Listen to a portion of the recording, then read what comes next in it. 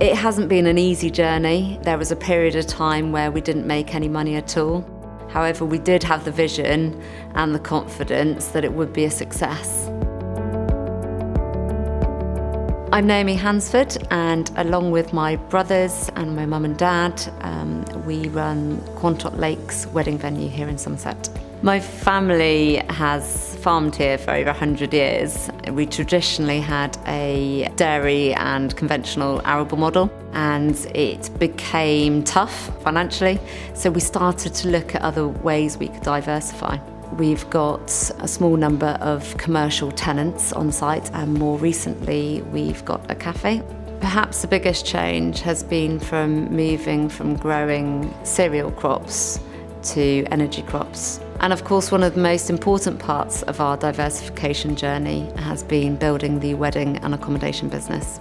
The seed of the wedding business was sown about 11 years ago, where we dug a couple of lakes. We knew it was a beautiful location, and we started hosting charity events here. The key turning point for us was when we took the plunge and built the main hub of the venue, which is called the Quantock Barn. After building the Quantock Barn, we quickly realised we needed to have some accommodation to support it as well.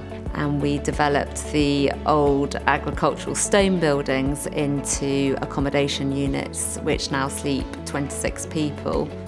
One of the most challenging decisions as a family was to sell the dairy herd, but it did give us an opportunity to reinvest into building the accommodation side of the wedding venue business.